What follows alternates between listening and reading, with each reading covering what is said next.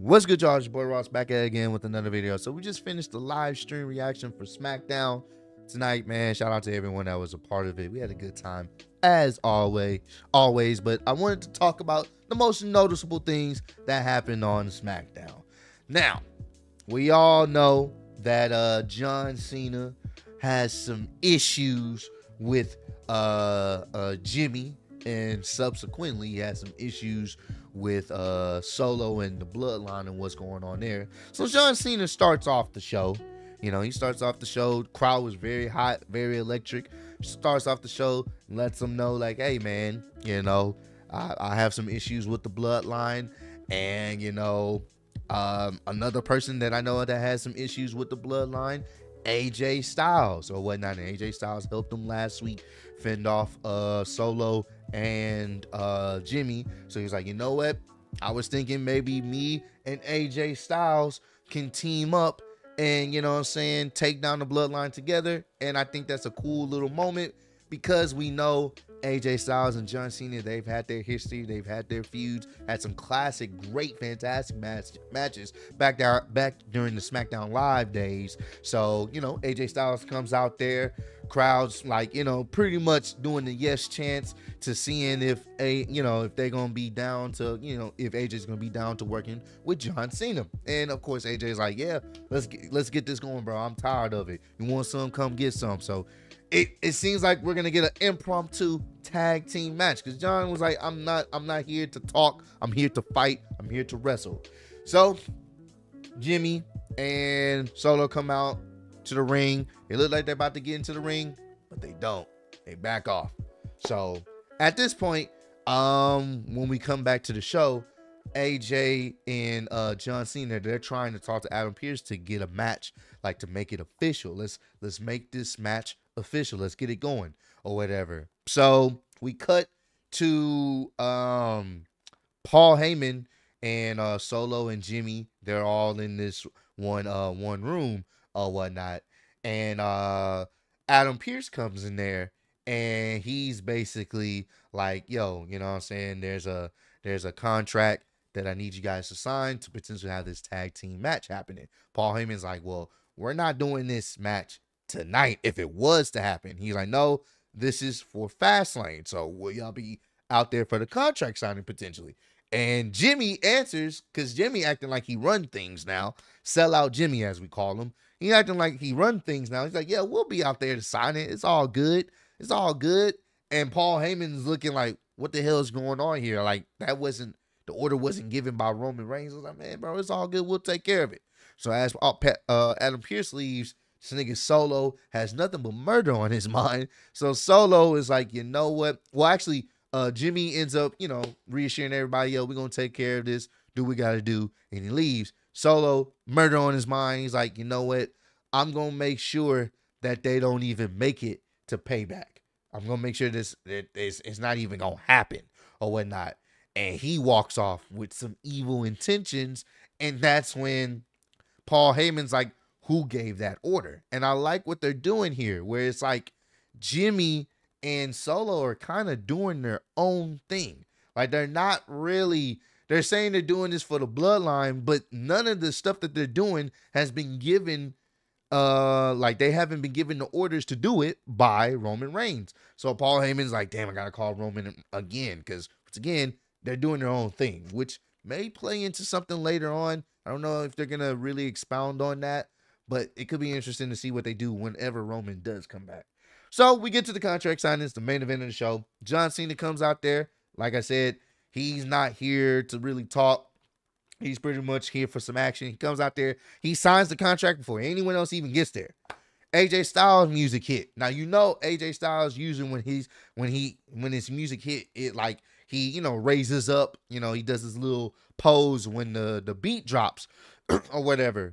Beat drop, he wasn't out there.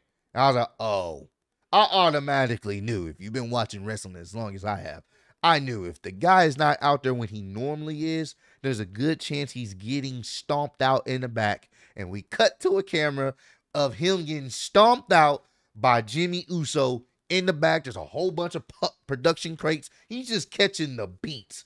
No help from the OC or anything. He's just catching the beats. No security, no officials, no agents, backstage agents, just him, a whole bunch of production crates, AJ receiving the vicious beats. Then afterwards, Jimmy throws him over the crates so you can't see him. And then you have fucking Solo Sikoa sitting up there at the top of this little tall little electrical structure, like some type of like LED board, and he's at the top of it or whatever, looking like a goddamn Dark Knight looking over Gotham City. He's just sitting there and he does his little and then jumps off this platform all the way down to AJ below. We obviously don't see it because he probably jumped into a crash pad. So at this point, I'm like, yo, this nigga Solo killed himself to kill AJ Styles. He sent himself and AJ to the Gulags.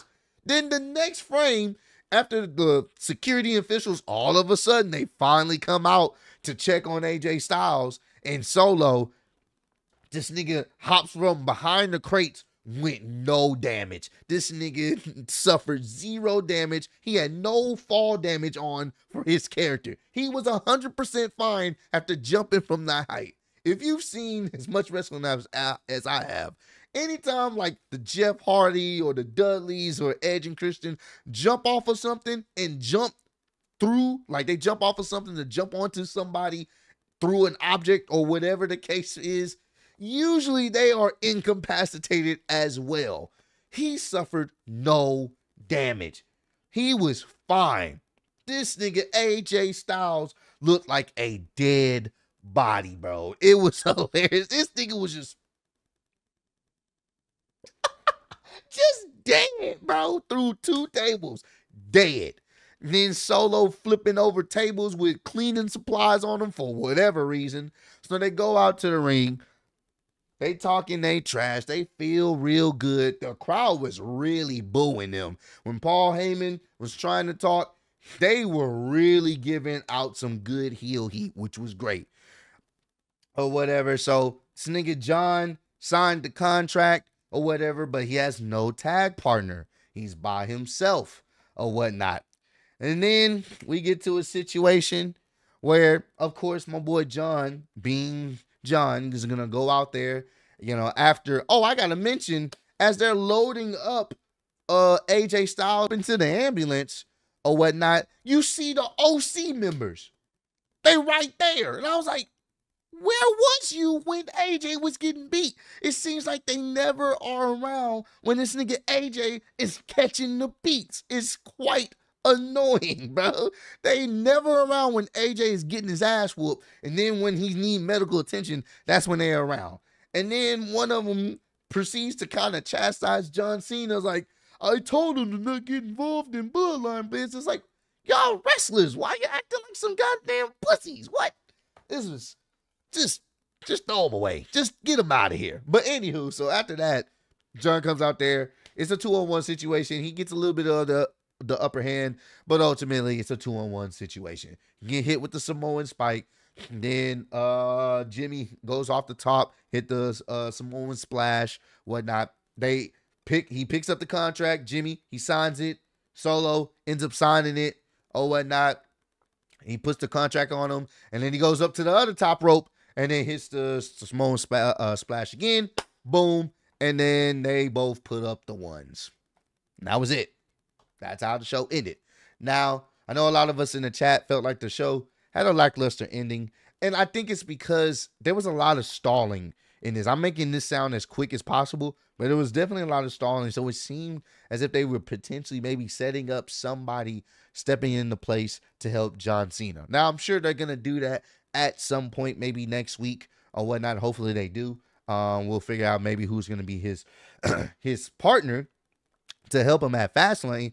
But at that moment, the way they set it up, it seemed like they had plenty of time for someone to come out there. So it seemed like they were stalling for time for someone to come out there, but no one ever did. So I know a lot of people in the chat, including myself, felt like that ending kind of was lackluster. in a sense. But maybe we'll just have to wait till next week to see who will be John Cena's partner. So the real question I have, and I want to ask you guys as well, who do y'all think will be John Cena's tag team partner for Payback? A lot of people are saying LA Knight. Some people are saying Randy Orton. Some people are hoping maybe it's The Rock.